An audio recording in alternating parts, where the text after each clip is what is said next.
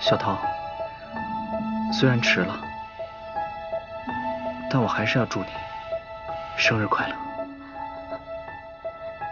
谢谢啊。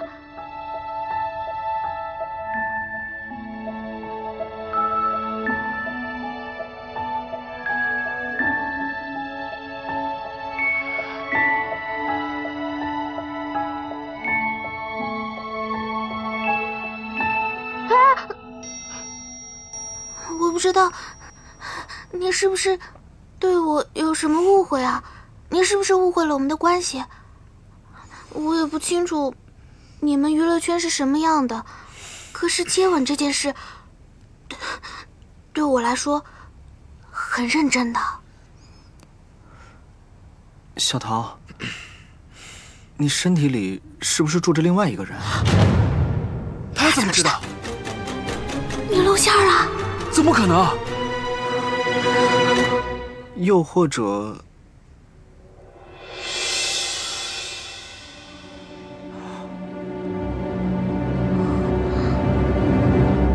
你有什么精神之类的问题？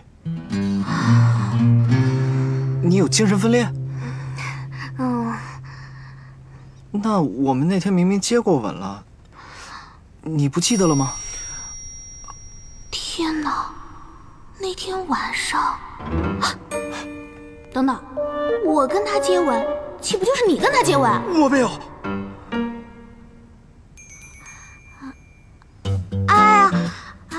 那天晚上，可能，或许，也许，我们之间是发生了一些什么，但那些都不作数的。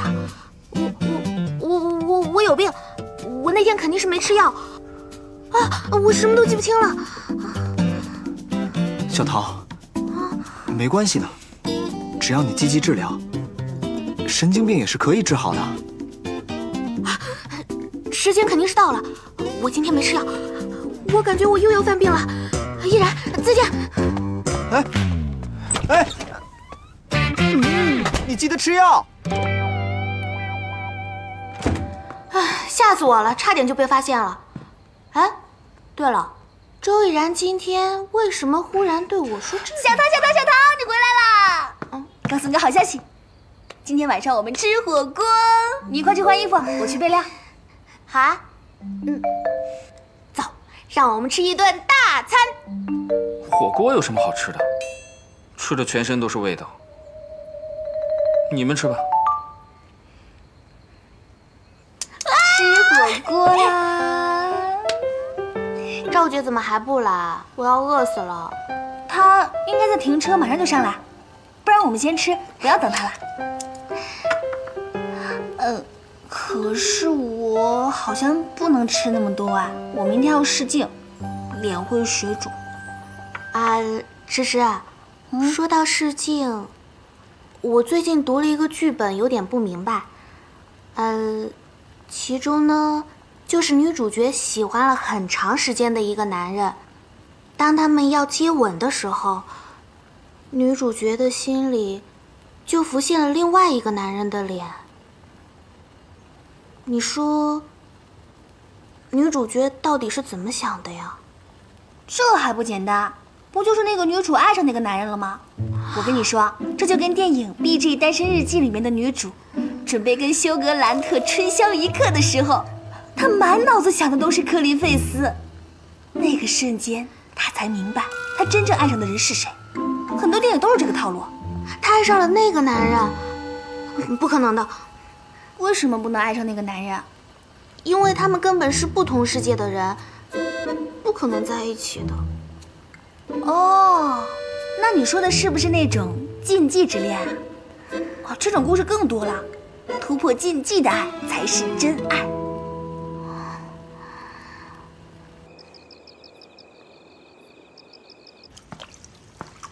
我来吧，你都忙了半天了。哎，你别动，女生的手是要保养的，别沾湿了。没想到你还这么细心。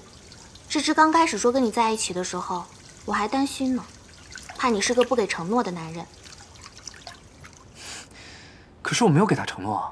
什么？赵姐，我们芝芝可跟你以前谈的那些很放得开的女孩不一样。芝芝是一旦投入感情，就会整颗心都给别人的。你要是抱着玩一玩的心态跟他在一起，我打死你啊！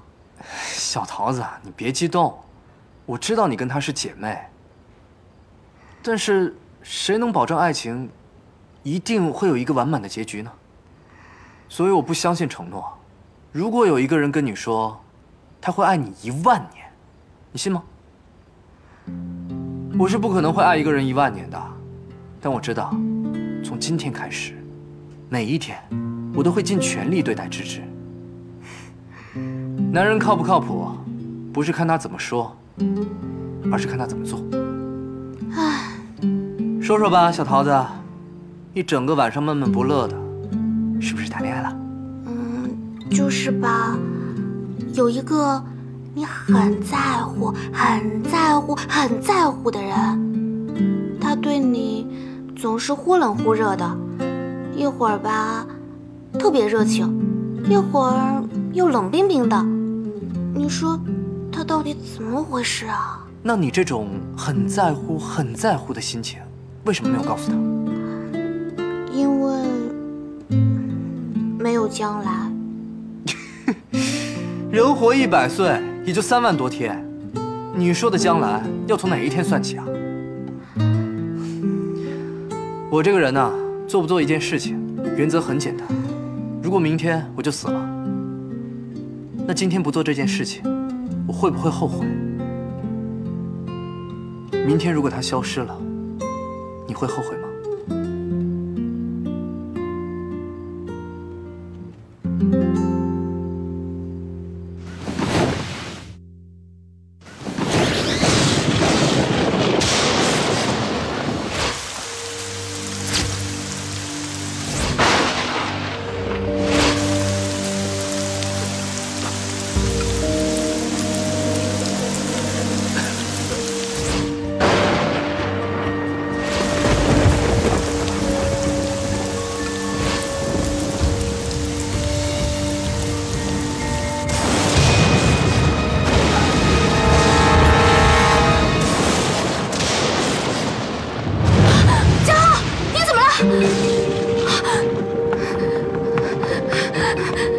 你怎么了？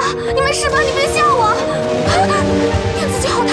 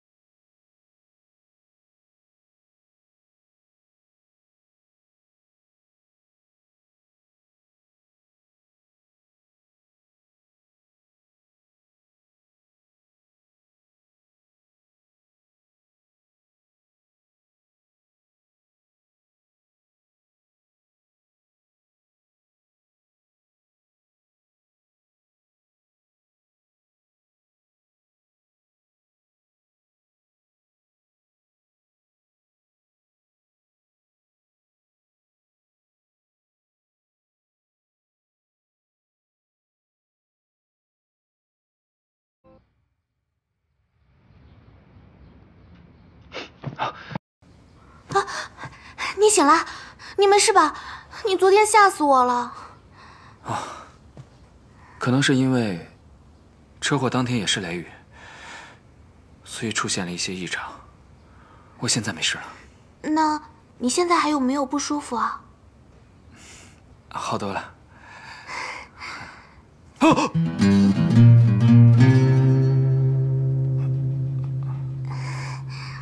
你做给我的。做了就做了，大大方方承认嘛，没什么可害羞的。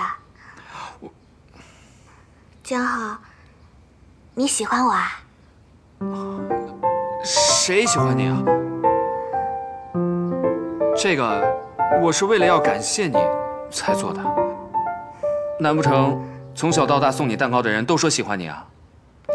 你呀，做了蛋糕就大大方方承认，有什么关系啊？你用了我的身体，花了1晚上时间做了蛋糕，而且还藏起来，这就证明你根本就是喜欢我。江浩，我也喜欢你。你是不是因为还没有找到自己的身体，所以不好意思承认啊？这世界上没有你喜欢谁，谁就必须喜欢你的道理啊。不过你说对了一点，我确实是想找回我自己的身体，所以从现在开始，你要认真读剧本。我想知道，苏远晴当天晚上到底对我做了什么。好。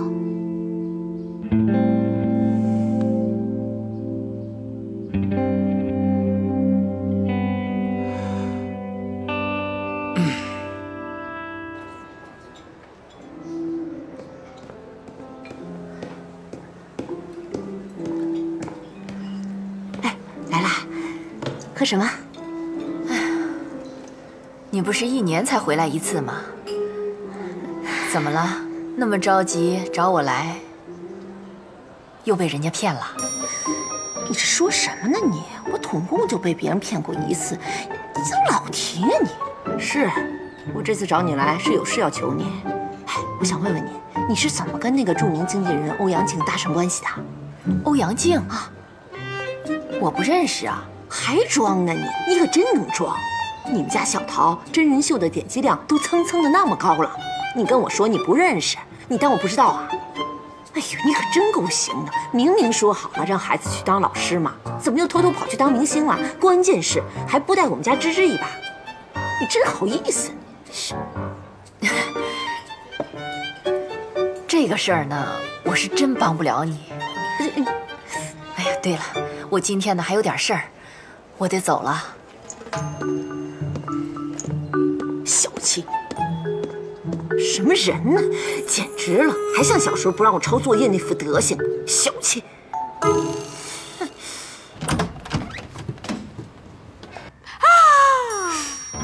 不行啊，你这表情太浮夸了。你现在是死去的前女友，你要想象下，时隔5年之后。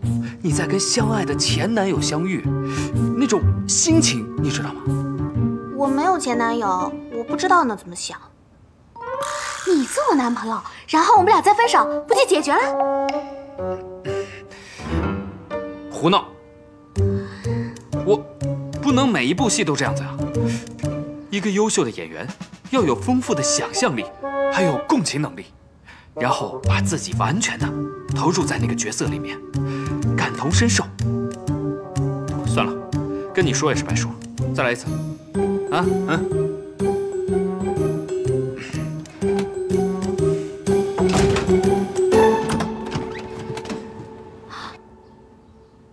哎，勉强可以啊。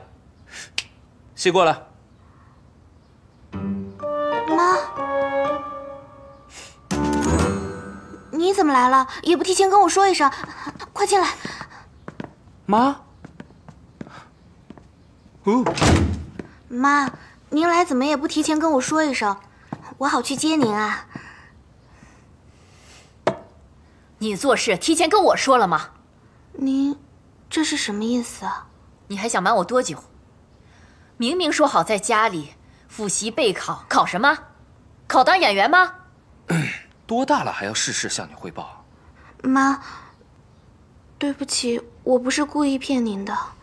孙小桃，妈含辛茹苦地把你抚养大，不是让你去成为那种爱慕虚荣、整天想当明星的人。啊，当明星就爱慕虚荣了吗？哎，演戏也是一门艺术，好不好？妈，您先冷静一下，我……喂。哎，你好。喂，芝芝，你出什么事了？中国好想成。等我马上就去接你。这个妈，芝芝她出大事了，我必须马上去救她。回头跟您说啊。表演满分。这丫头，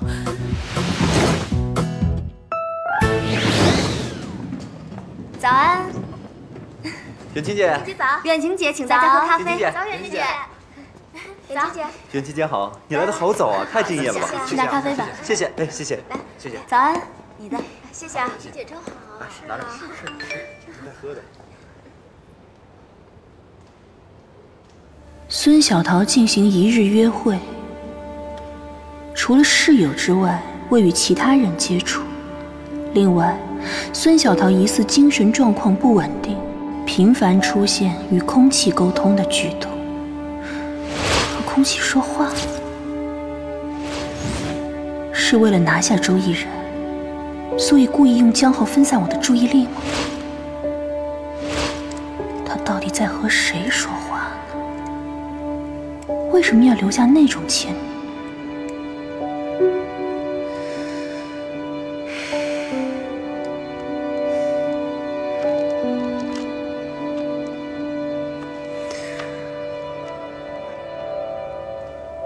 试图夺走身体，夺走身体，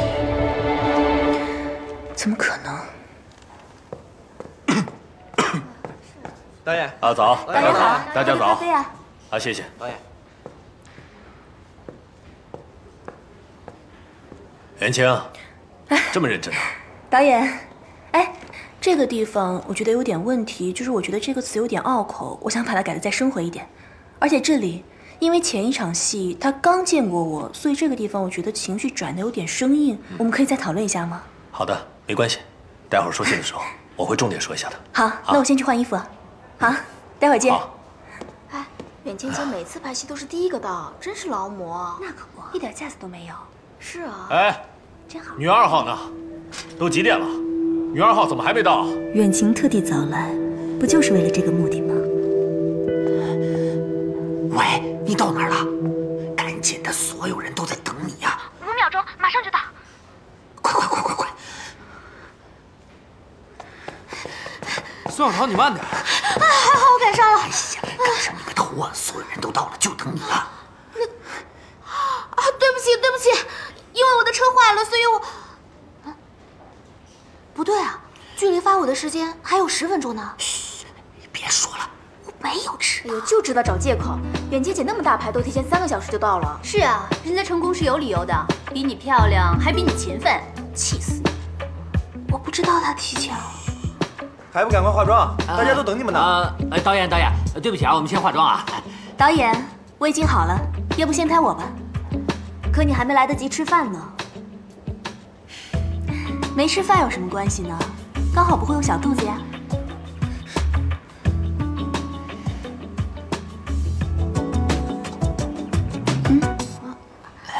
谢谢远晴姐，远晴姐请喝咖啡啊。谢谢远晴姐。把拿铁都喝了，应该不是吧？赶紧化妆了，别喝了。你被苏远晴盯上了。那我接下来要怎么办？打起12分精神，让我随时控制你。我要主动出击。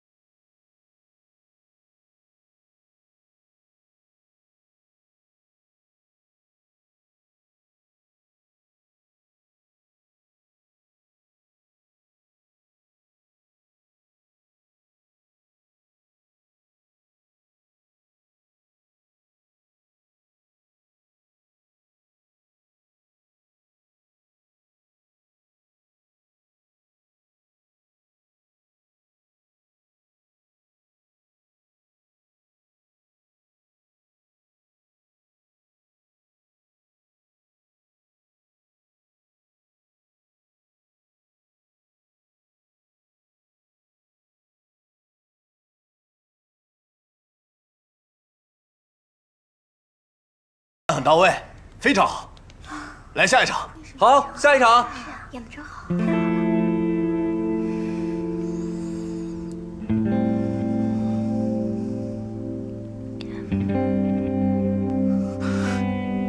下一场了。我知道。你不要这样。口红弄到你嘴上了，我帮你擦一下。我自己来。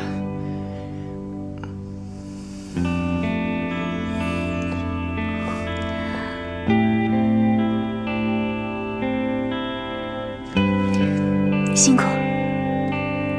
啊，这3盏灯都熄灭之后啊，你演的小青就会附身在女主角小倩的身上，然后继续刚刚你跟阿晨的吻戏。因为你是前来复仇前女友的冤魂，你怨他为什么不跟你一起死掉？所以你对这个男主角呢是又恨又爱。在表演的时候啊，既要有那种刻骨铭心的爱，记住，还要有那种狠的感觉，就是有一种要把这个男主角吃下去的感觉，明白吧？导演，我今天接到的通告不是这一场啊。导演怎么说咱就怎么做啊。哦，周依然啊，他今天后面还要去参加其他活动，所以我们今天先把他的戏给抢了。我们今天先拍吻戏。你是新人，第一次拍戏，吻戏啊是最快让你们熟悉的好途径啊！这个不行，我们可以多拍几条，没事的啊。来，大家准备吧，行，开拍了啊！导演放心啊，没问题啊。哎呀，好好把握吻戏啊，好好把握呀。那个冰冰姐就是一吻成名的，你要吻得柔情，吻得缠绵，吻得又爱又恨呐，那种感觉你自己好好把握啊，好好看，好好看啊，好好演啊，我去导演那儿来。哎，宋哥，哎呀，怎么办啊？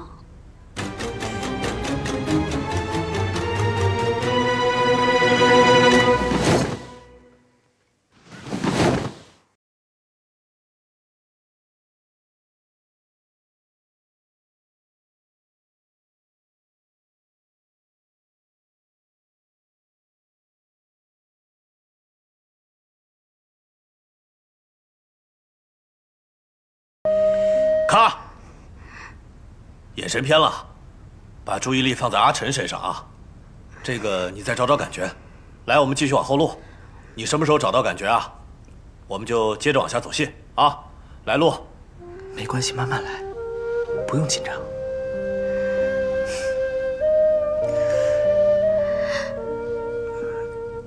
要不然，我们试试借问。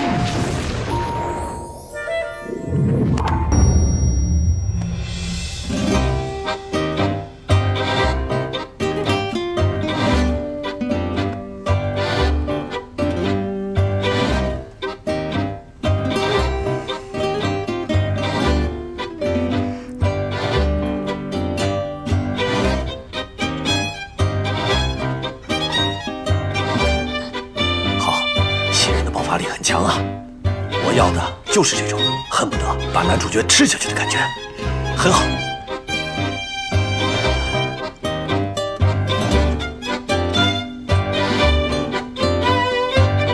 咔，很好。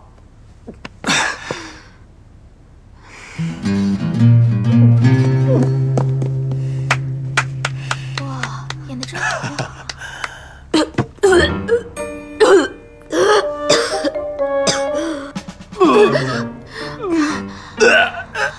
嘉豪，你刚刚又……我是怕你演太多遍，过不了，浪费时间。你怎么了？你没事吧？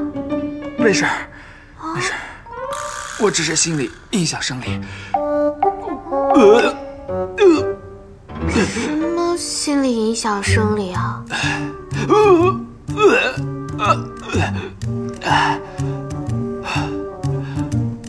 你为什么要为这个女人做这些呢？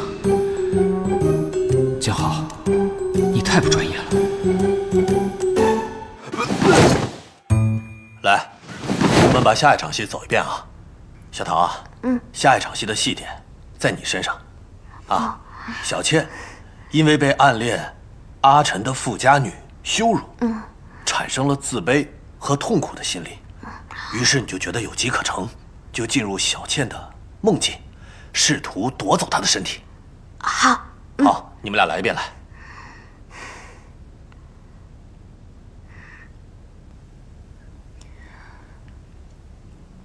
你是谁？我就是你啊。哎，对，很好啊。这个过程啊，刚才这个过程，你要学习远晴的表演，啊，要像照镜子一样，啊，情绪要无辜，要茫然。来，接着来啊。好，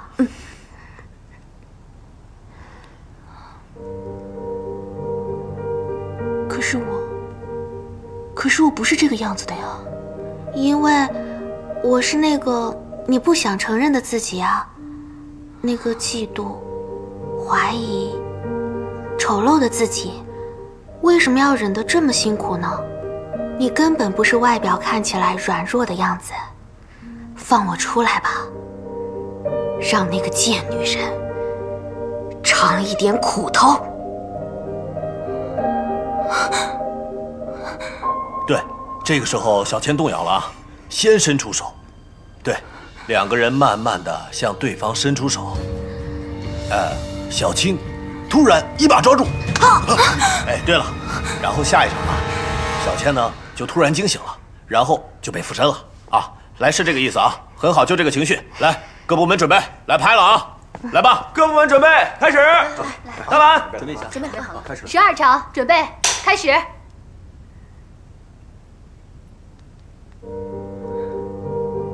你是谁？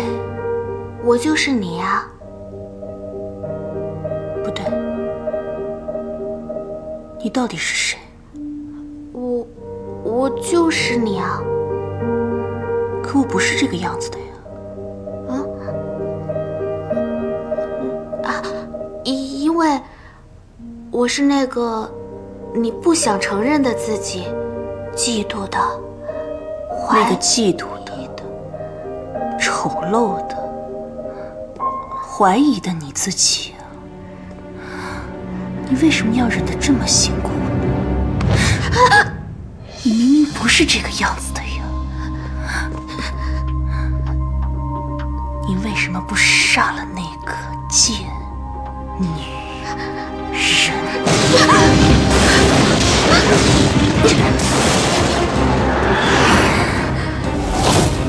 放我出来吧！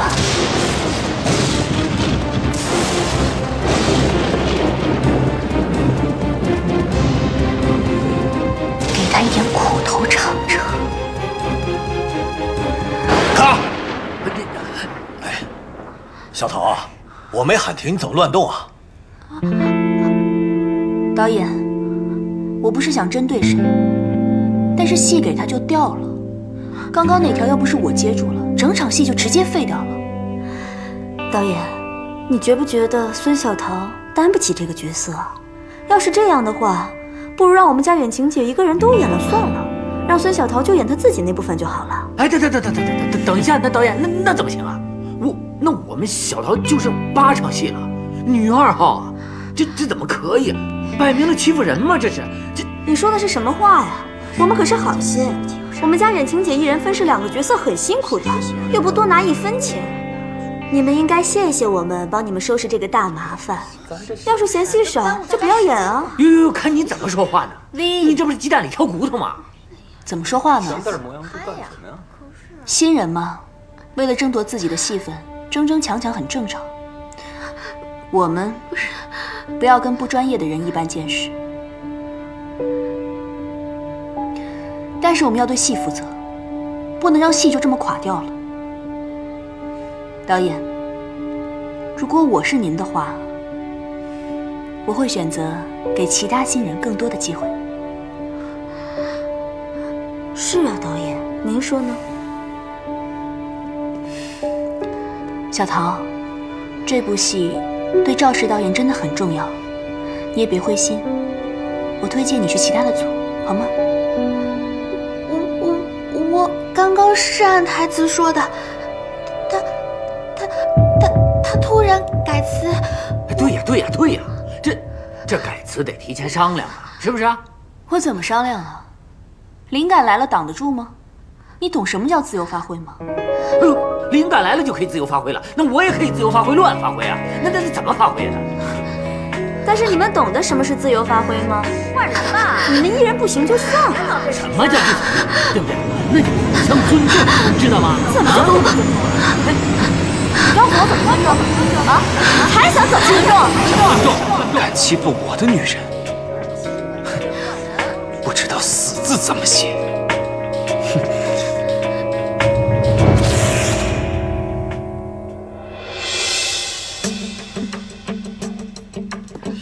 小桃，你怎么说啊？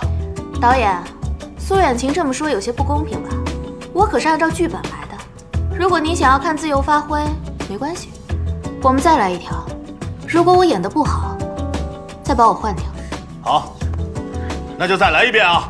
你们两个都给我拿出看家本事来！来，再来一遍。好，谢谢导演。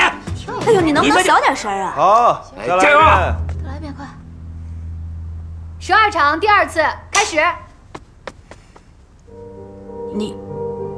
你是谁？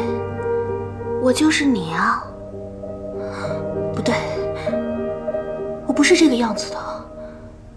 因为我是那个……我就是那个丑陋的、怀疑的、嫉妒的你自己吗？你为什么要忍得这么辛苦？是啊，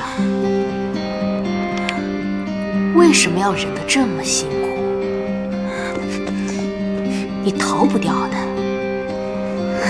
你根本就不是那个善良的女人。放我出去，让那个贱女人吃点苦头，让她永远消失。卡，非常好，这新人的演技啊，真是出人意料啊！哎，太好了，我终于又看到他面试的时候那种喜悦。是，非常好。谢谢导演，演得非常好啊，小桃。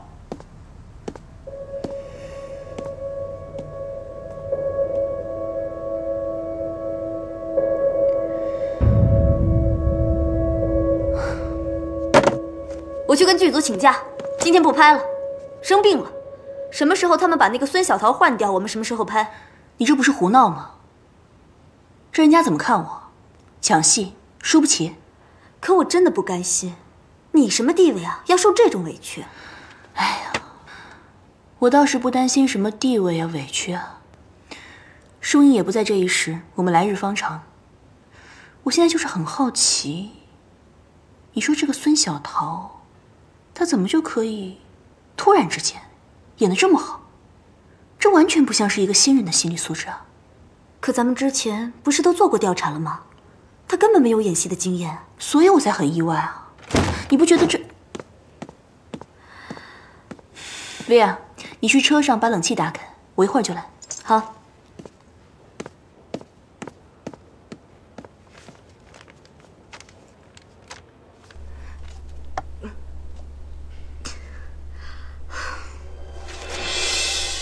这个动作跟以前江浩一模一样。江浩只喝 espresso， 而我买的是拿铁。谢谢远晴姐。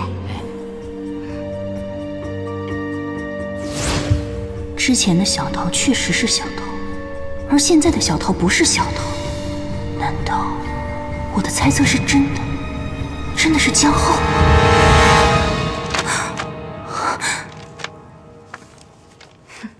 怎么？把刚刚舞台上的情绪延续到现在了？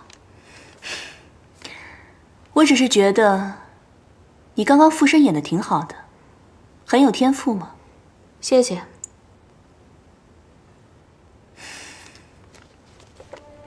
我这2天看剧本的时候啊，总是在思考，你说这个世界上，会不会真的有这种事？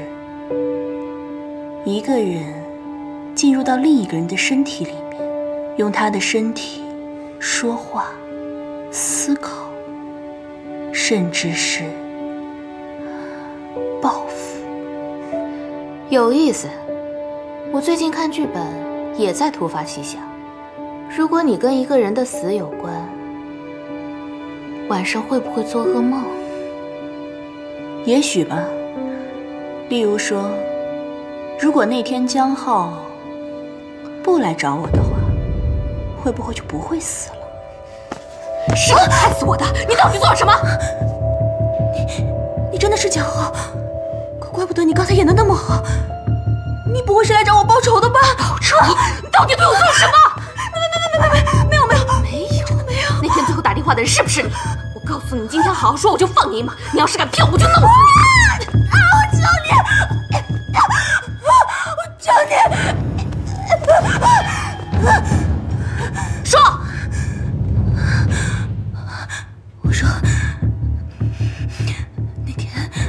那天我真的很伤心。我给你打了一个电话。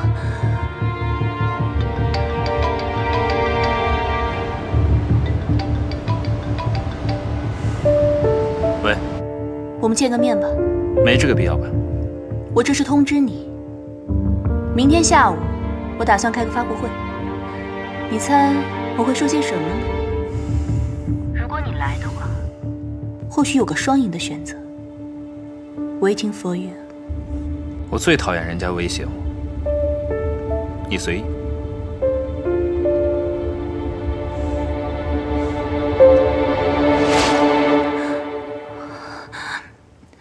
我等了你好久好久，可是却收到了你出车祸的消息，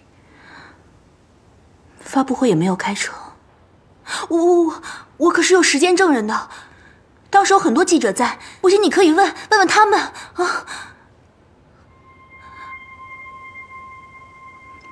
该不会是你仇家太多了吧？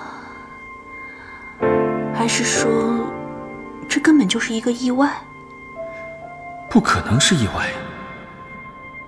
当时有人跟踪我，这么说，真的不是他。你是不是有什么亲戚住在乐情安养院？难道真的是欧阳靖？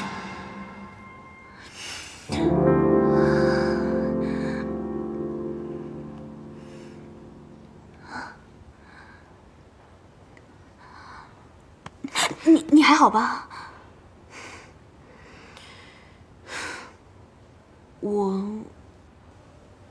还有一点好奇，你除了控制身体之外，还有什么特殊功能吗？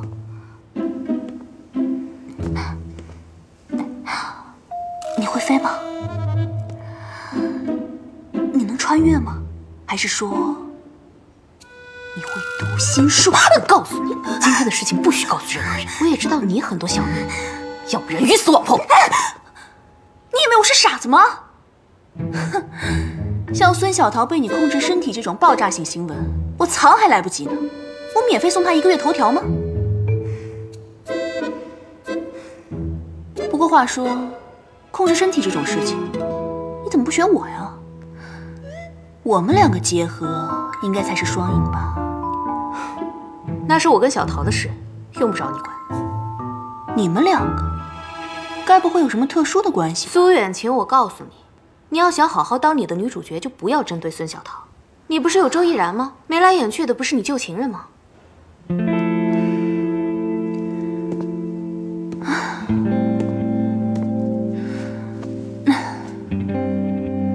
我也很苦恼，他好像还是很介意我之前跟他说分手的事，可能我之前把他伤得太深了吧。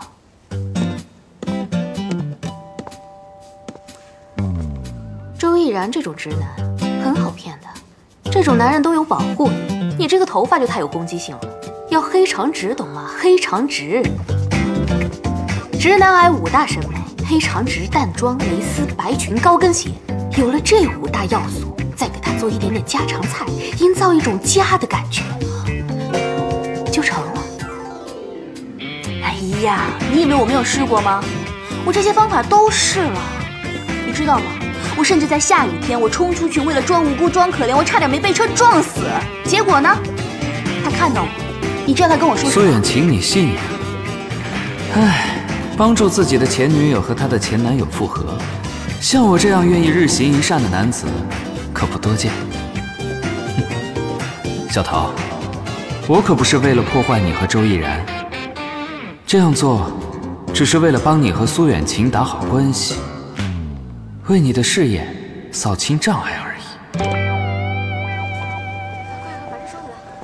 第一天拍电影，辛苦大家了，感谢大家的照顾。至于弯腰弯得这么低吗？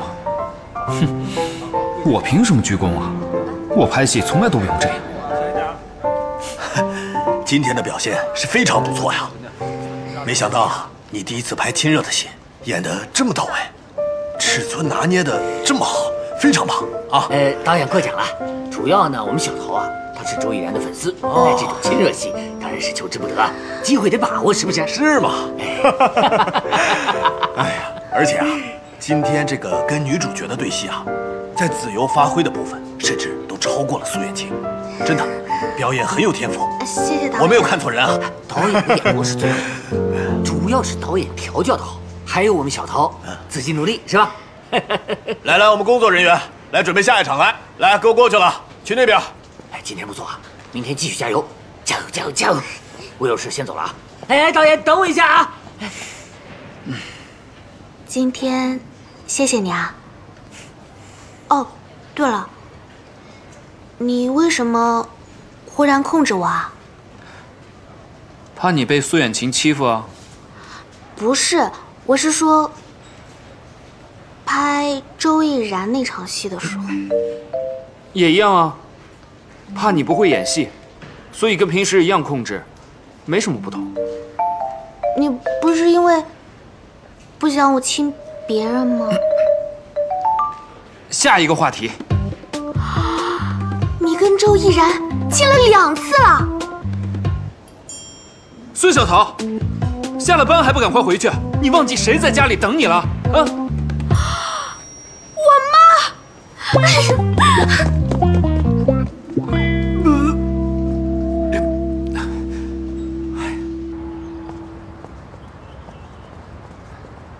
逸然，你们俩先上车吧。啊，好。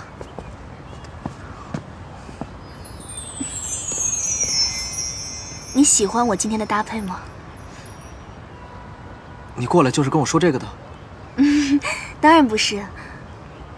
我是想说，我学了几道很好吃的家常菜，你有空，我可以做给你吃。多晚都可以，没关系的。谢谢。但我现在已经想得很清楚了，小桃才是我真正的幸福。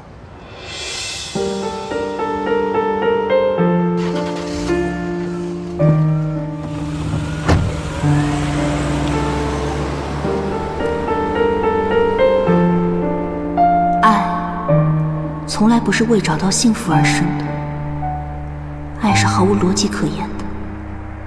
他突然抓住你，是你想放弃也丢不掉的。你以为我没有试过吗？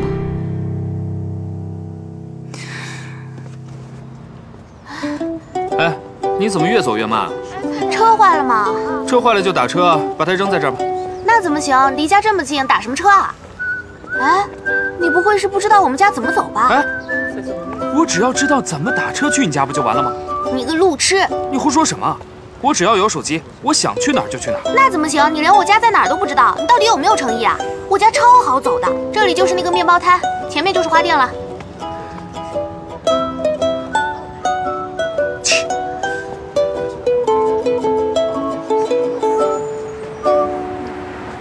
你看，这儿有一家花店，门口有很多薰衣草，咱们家的也是在这买的。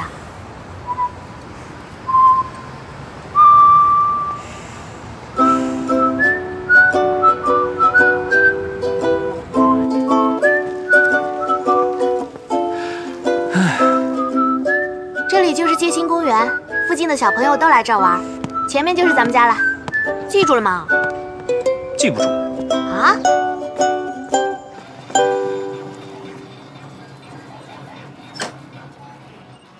你来这里干什么？我们来抓娃娃吧。抓娃娃？走。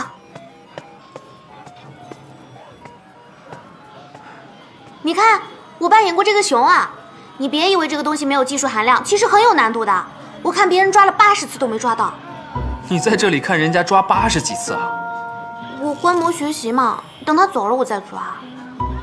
那你有没有抓到啊？没有，我抓了100次。孙小桃，你是不是傻？买一个不就得了吗？那不就失去抓娃娃的意义了吗？我要抓200次，200次肯定能成。孙小桃，你找那么多借口，是不是不想回家？我妈现在肯定气死了，真不知道该怎么办。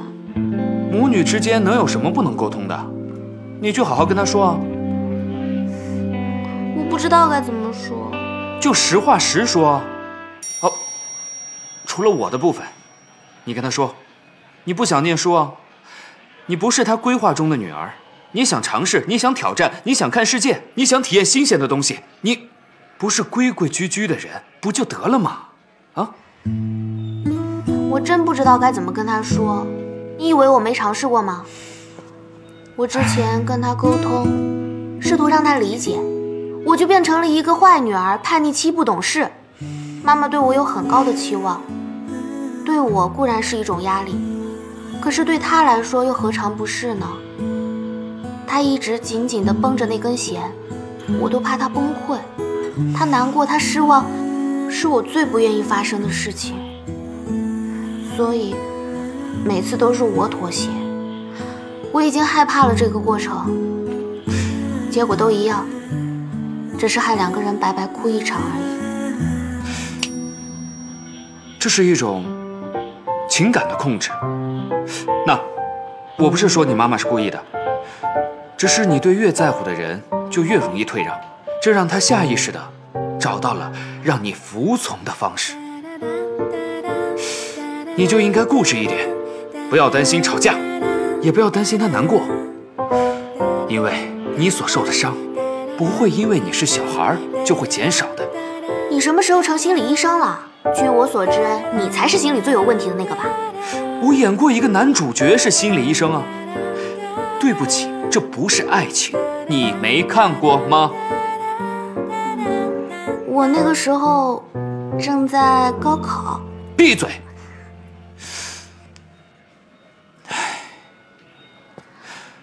其实有些人就自以为跟你有血缘关系，你就是他的所有物，因为自己的名声、自己的利益，就想控制你的一生。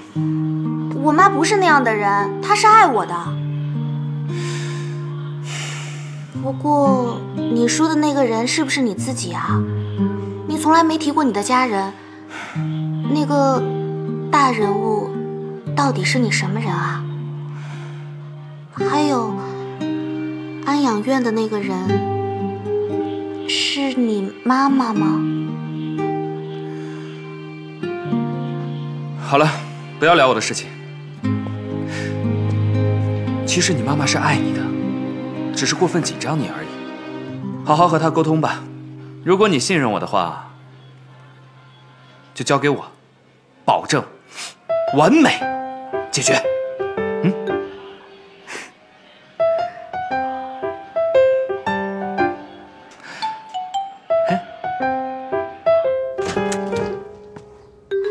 你干什么？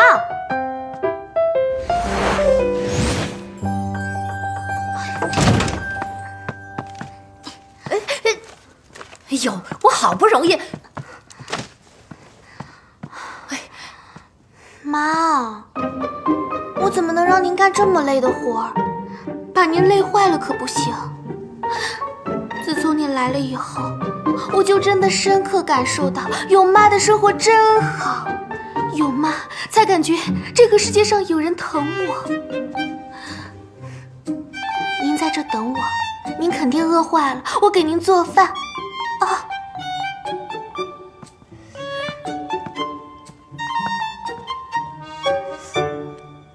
嘴巴这么甜，跟平时不一样啊。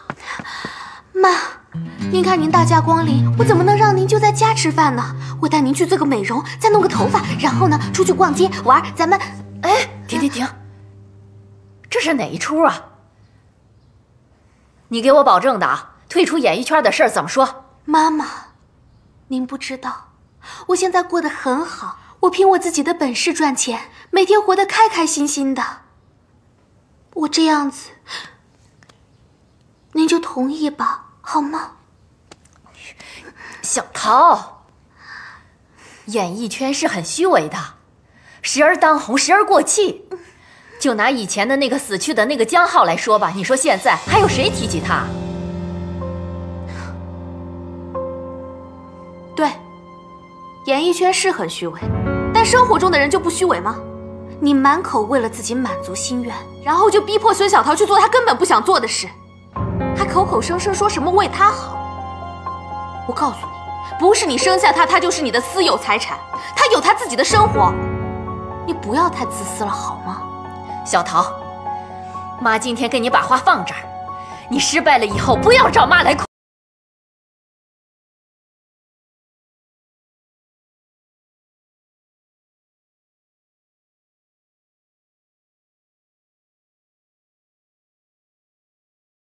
你那时候在哪里？我为了一个角色，拼得头破血流的时候，你又在哪里啊？你现在让我退出演艺圈，哼，太可笑了！我自己的人生绝对不会替你这个人摆布的。总有一天，你会哭着回来求我，到时候可别怪我没给你机会。这么自私、虚伪的家，我宁可。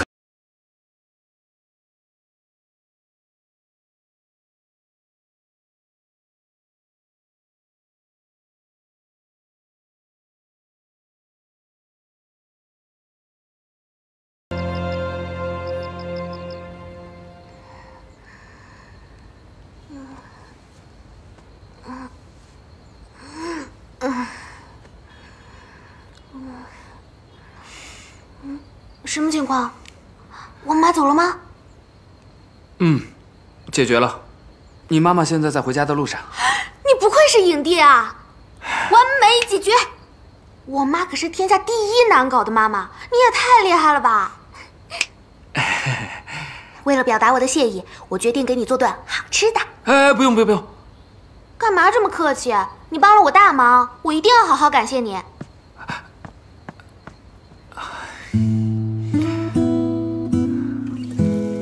真是没想到我妈就这么走了。其实你应该把她留下来的，因为她做的带鱼啊，比我做的好吃多了。不过我做的应该也不错。知道你平时呢只吃什么鸡胸肉啊之类的，为了保持身材。不过今天没关系，你就放开大吃一顿，反正肉也长在我身上。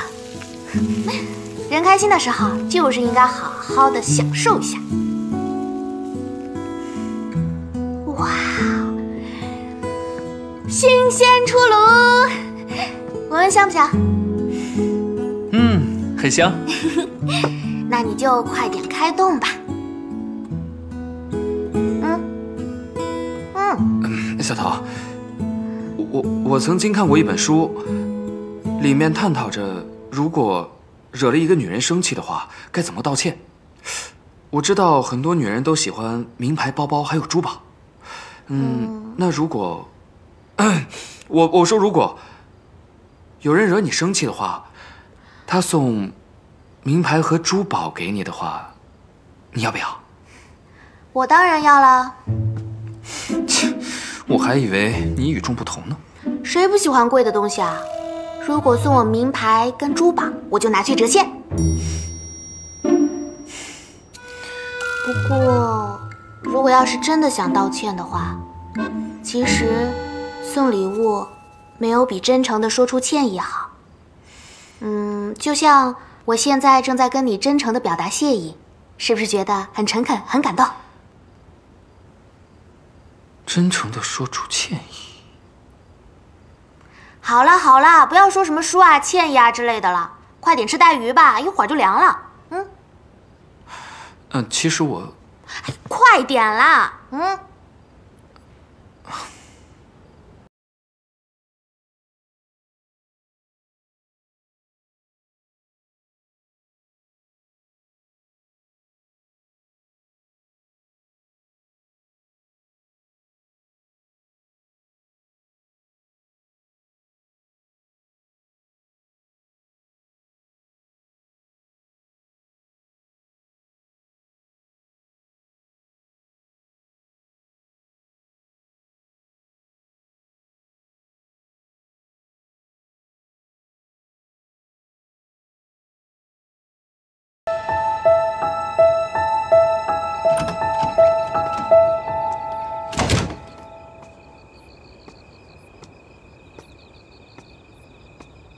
名牌和珠宝都不要，这种女人最麻烦了。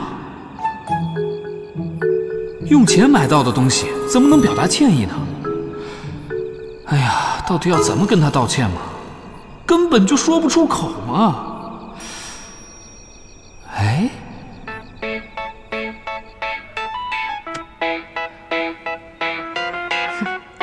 看我给你抓一座山回去。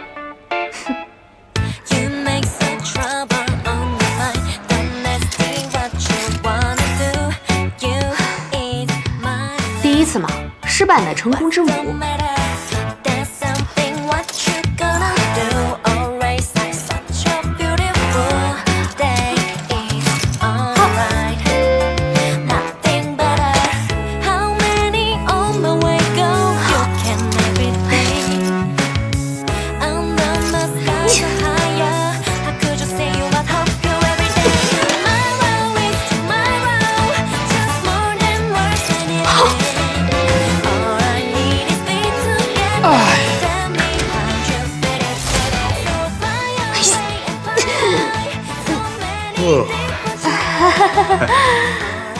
姑娘，我看你加了一晚上了，什么也没加到。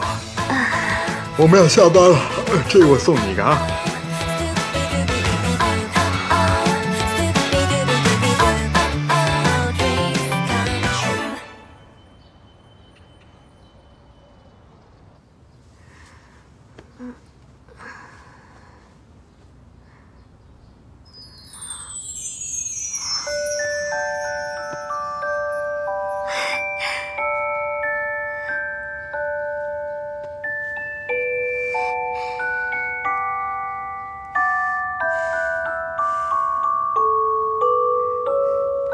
喂，别装了，别装了，别装了，快起来！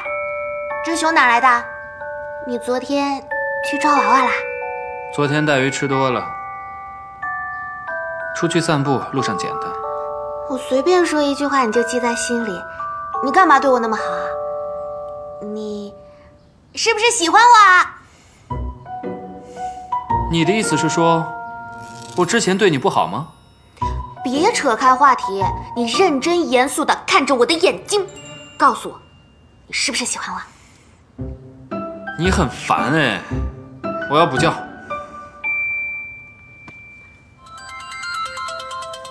周亦然啊，喂，小唐，今天我们两个没有戏，你要不要来我们家把后面的剧本对一对？我们两个都算新人，预习一下，我觉得对戏有帮助。可以啊，那你把地址发给我吧。好嘞。拜拜。孙小桃，你好啊你！你现在竟然大胆到一个女孩跑到男生家里去，这孤男寡女的。不是还有你吗？这怎么会一样？他这么赤裸裸的邀约，你不知道他想对你干什么？这是工作，是工作啊！而且，反正你又不在意，约不约会也没关系。这么介意干什么？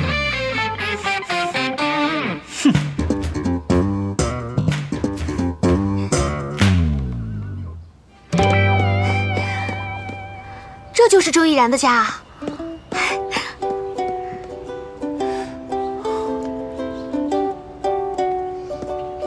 我马上就要见到周亦然了，我肯定是最幸福的一家人。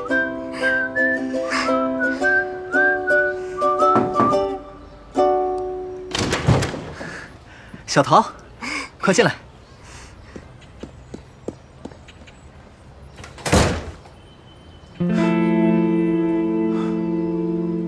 这不是欧阳靖的家吗？对了，这其实不是我家，是欧阳先生的家。之前签约，为了工作方便，我就一直住在他家。他这么控制狂啊？还是对你有一些不可告人的？你说什么？啊，没什么。哦，对了，这个时间你应该还没吃午饭吧？我厨房有大餐，你等着啊。谢谢。简直得来全不费工夫，送上门来的机会，我正好可以看看欧阳靖，你到底在我背后搞什么鬼？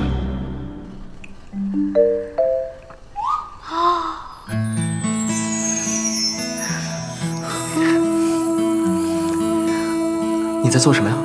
我给你煮汤啊，等一下。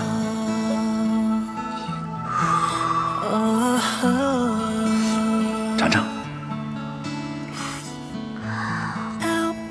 好喝吗？好喝。你喜欢就好。哦，我迷到眼睛了。哎，我干嘛？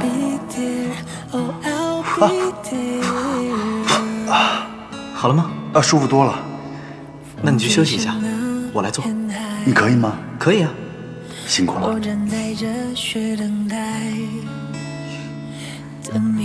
我来。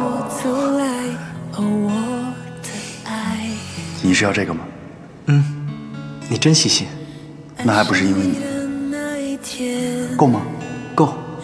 要多少有多少。好。哼哼，看过了没有？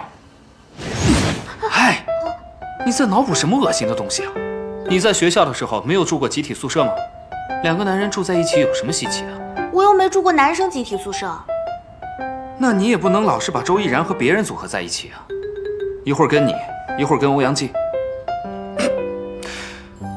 如果他真知道的话，会怎么想啊？那我就不把他跟别人组合在一起呗。你的意思是，你要和他组合在一起？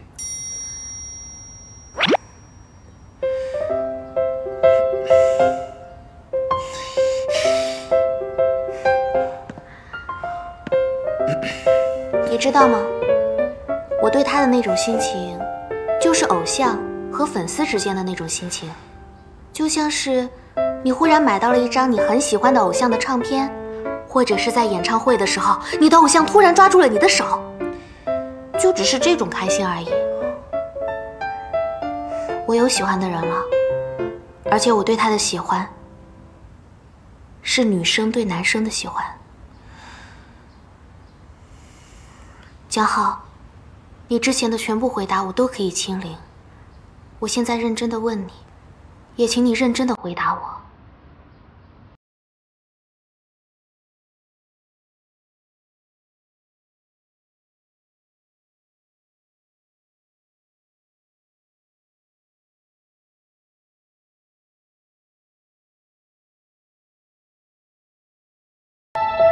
豪华无敌大餐来喽！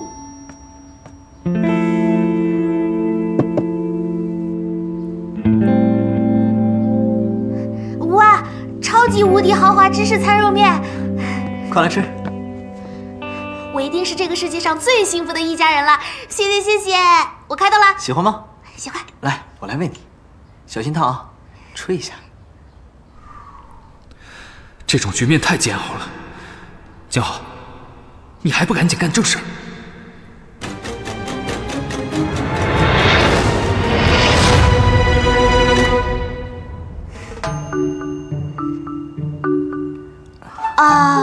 这个面还是有些烫，我想先去一下厕所。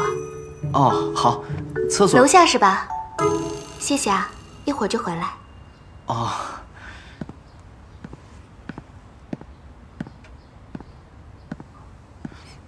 他怎么知道厕所在楼下的？